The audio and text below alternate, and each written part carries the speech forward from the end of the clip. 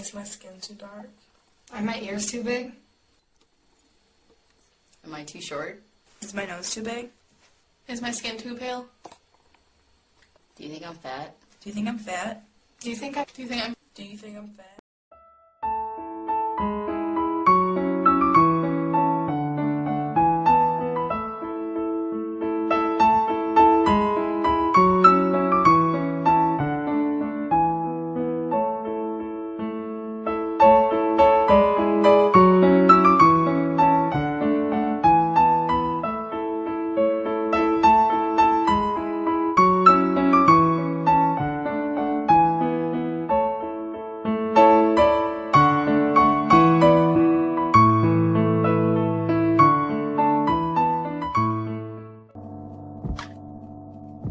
People started getting worried a few years ago as images of size 0 runway models and celebrities began to dominate the media.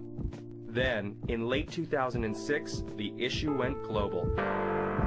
In September, Madrid Fashion Week banned models with a body mass index below the healthy minimum of 18.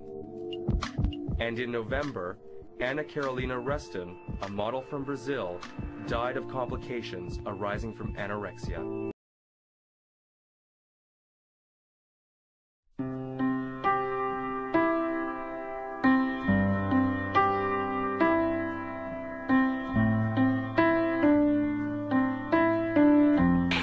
It certainly is true, in fact it's more true than ever, that advertising is the foundation of the mass media.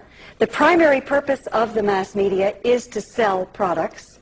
Advertising does sell products, of course, but it also sells a great deal more than products. It sells values, it sells images, it sells concepts of love and sexuality, of romance, of success, and perhaps most important, of normalcy. To a great extent, advertising tells us who we are and who we should be. What does advertising tell us today about women? It tells us, just as it did 10 and 20 and 30 years ago, that what's most important about women is how we look. The first thing the advertisers do is surround us with the image of ideal female beauty. So we all learn how important it is for a woman to be beautiful and exactly what it takes. Women learn from a very early age that we must spend enormous amounts of time, energy, and above all, money, striving to achieve this ideal and feeling ashamed and guilty when we fail. And failure is inevitable because the ideal is based on absolute flawlessness. She never has any lines or wrinkles. She certainly has no scars or blemishes. Indeed, she has no pores.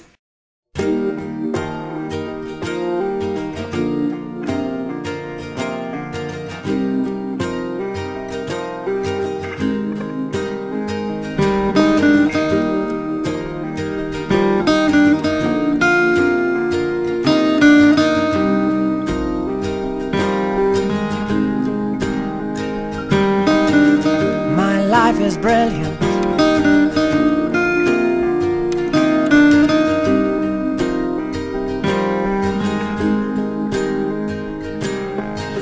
My life is brilliant.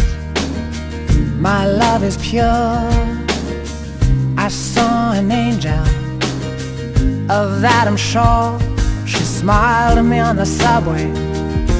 She was with another man, but I won't lose no sleep on that, 'cause I've got a plan. You're beautiful.